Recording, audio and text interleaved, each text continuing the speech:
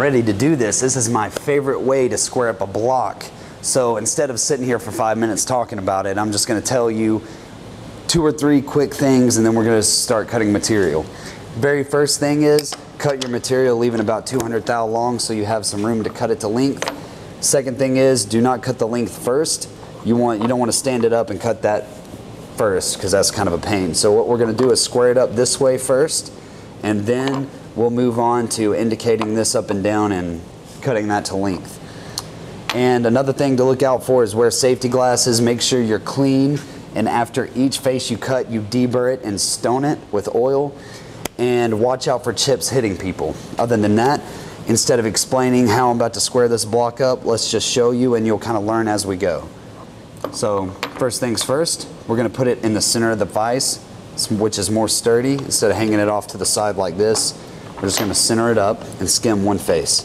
This is a block of steel with a 2.5 inch shell mill. I'm going to go about 1100 spindle speed. I'm going to bring my knee up to the shell mill with the spindle on and barely touch that face. All right, back off. I want to use my power feed because I don't want to sit here and crank handles all day long. And I'm going to take about 5 thou. Alright, so remember to make sure to have a shield because these chips can be very hot and they will burn you.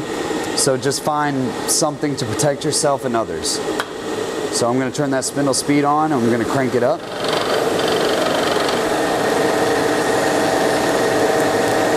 And you can use oil and put oil on top of the part and it'll leave a better finish as well.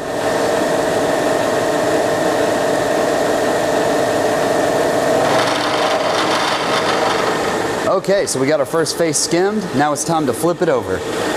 We are not taking off, if you had a 1/2 inch to take off right here, unless it's going to warp the part.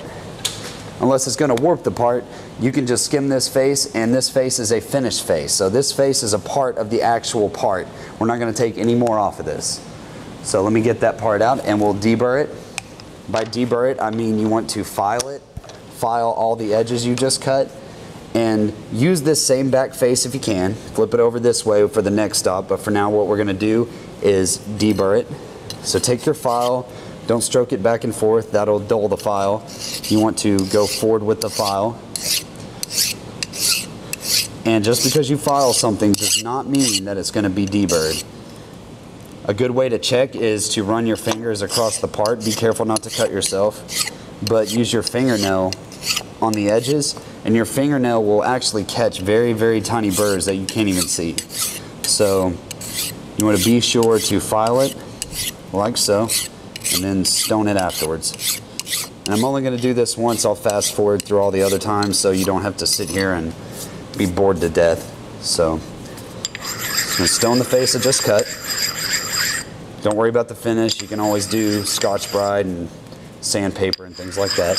And then I also want to stone the faces that are going to be sitting in the vise, because they can actually kick it off to the side. And what we're doing next for the skim 2 is bringing this parallel and 1 dimension to size. So kind of wipe it off. Make sure you got off all the burrs. I'm kind of going fast for you guys, so I'm not checking as much as I should, but just for the video and so I don't put you guys to sleep, I'm going to say that that is very well deburred, and I ran my fingernails across it and everything's a perfect world, and it is smooth, which feels pretty smooth anyway. So this is the face that was against the back jaw. This is the face I just cut. So this face and this face are the most important. So I'm going to put that face that I used against the back jaw and the face I just cut down on some parallels. So I'm going to find some parallels. Make sure that your vise is clean and your parallels are clean. That is very important in this next step.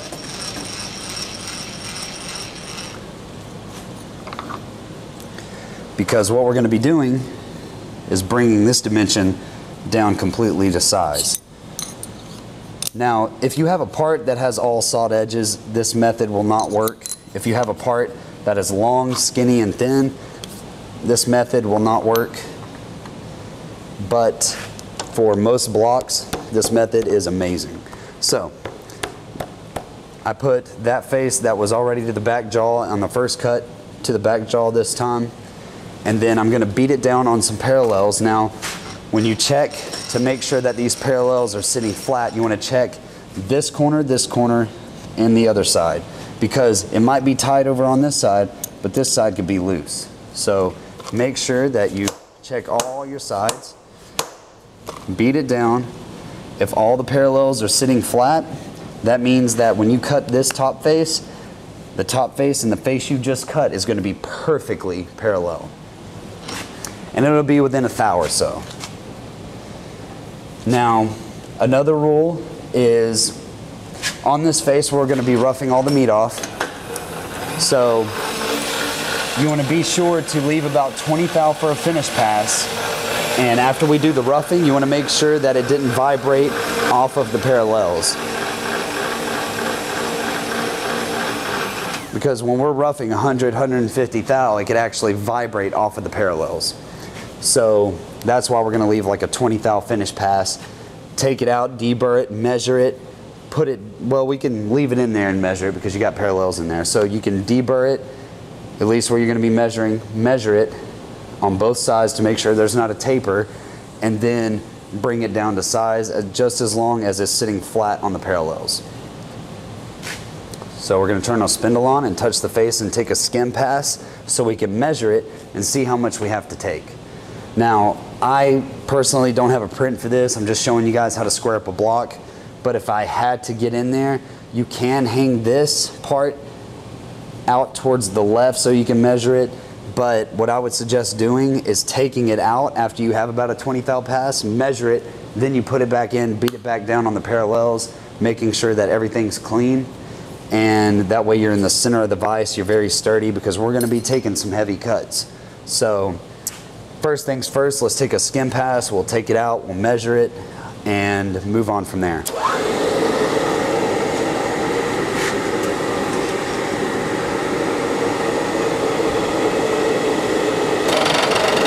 Alright, so I just touched it, so I'm going to back off. I'm going to take about 100 thou pass. Now, when you take these big passes, you want to make sure that your locks are tight, you want to make sure that your vise is tight, and you don't want to plow through it real fast on a manual mill because it can actually stall the spindle. I've roughed it out at 50 thou a pass, and I brought it down to about 20 thou above the finished dimension, and I'm going to take it out, I'm going to deburr it, and well, not deburr it, but deburr the parts that you're going to measure. So if you're measuring with calipers across this face, you need to knock off the burr that your calipers could be touching. So after I do that and I check for taper, then I'm going to put it back in, beat it down, and then go to size. Okay, so if it has to be super close dimension, you could either grind it, or what you could do is do the same process. Barely skim it, take it out, measure it, put it back in. Or if you can get your mics in there, you could use high enough parallels to get your calipers in there.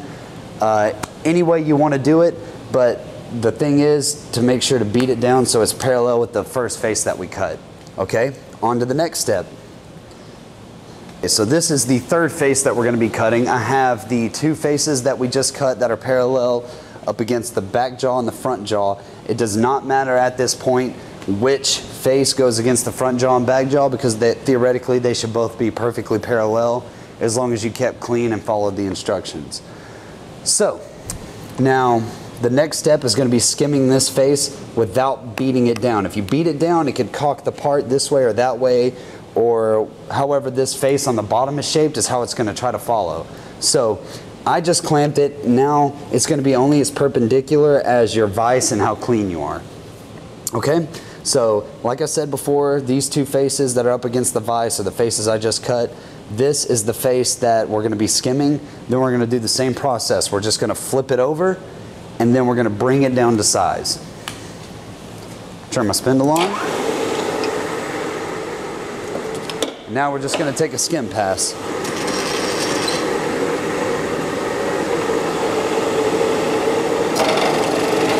I'm going to touch. I'm going to get off the part. Take a 1 or 2 thou to 5 to 10. It really doesn't matter as long as you can clean up the whole face. Back off, turn my spindle power feed on.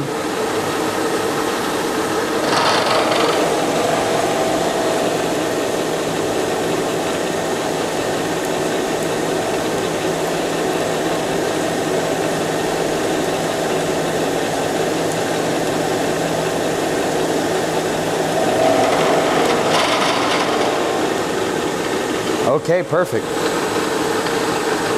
So now I can either run back across it or I can just turn it off, take it out. And then what we'll do is we'll deburr it and then we'll flip it over and we'll follow the same process as the face 2 that we cut. So very next step is take it out, flip it over, beat it on some parallels. Now that these 3 faces are perpendicular and parallel, then once you beat it down and you skim this face, it should be perfectly square.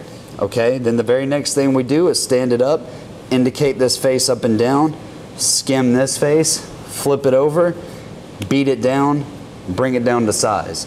Now, if it's a thin enough part, you can hang it out of the left or right and just skim it with an end mill. If you have a long enough end mill, that's also just as easy. But it's only going to be as perpendicular as your end mill is straight. If your end mill's tapered, then that's as square as your part's going to be. So, on to the next step.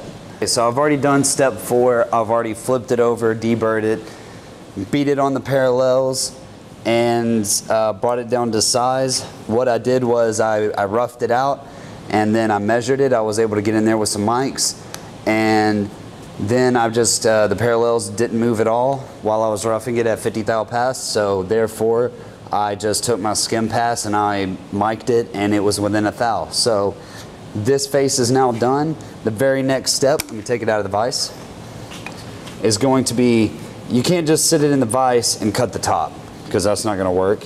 You can't hang it out of the left, skim it, flip it over, skim it with an end mill, because that won't be perfectly matching. So what we're going to do is we're going to stand it up, use your indicator to run up and down on one of these faces, and bump it in straight, which isn't really that hard to do. If you barely nip your vise and bump this in straight, you can bump it 4 or 5 times and you'll have it.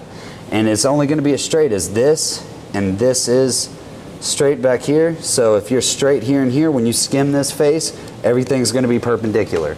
So after we skim that face, you just repeat the process of flip it over, beat it down, and bring it down to size. Now with something sticking up this high, you can get a 1, 2, 3 block or something, a bigger block, to get closer to the top for rigidity, and to make sure that when you're shell milling, you don't want to take 50 thou pass, because what's going to happen is it's going to kick it over. So you can take lighter cuts whenever it's sticking out of the vise that much. Just be careful, make sure you measure your parts, make sure you indicate this face straight up and down, or if you can hang it out of the left and you have a long end mill and side mill it. But after you side mill it, you can run an indicator up and down it and see how tapered your end mill was. So without any further ado, that is how you pretty much square up a block. We can go ahead and finish this, or you can take the lesson that I just taught you and run with it. I think we'll just go ahead and end this tutorial here, actually, because for the most part, that is how you square up a block in my way. The next few tutorials, we're going to be showing you guys different ways to square up a block with a ground pen if you have all solid faces. But for now, that's the method I like. You can choose whichever method you see in the next following videos, but this block guaranteed will be within about a thou, as long as it'll actually be within 3 or 4 tenths. Just as long as you're clean, your head is trimmed, and you follow all these little rules, then you will have a very square part and it will be to size, as long as you crank the knee up at the right distance. But other than that, if you guys have any questions, be sure to email us or go to our newsletter, sign up, and we have a forum. You can ask us questions there. But if you have any other suggestions, go ahead and add comments, and we will look forward to teaching you guys the other methods of squaring up a block. And if I think of anything else, I'll add it in the video with text, or I might even remake the video if I think of something else. So thank you guys for watching, and I hope you learned something.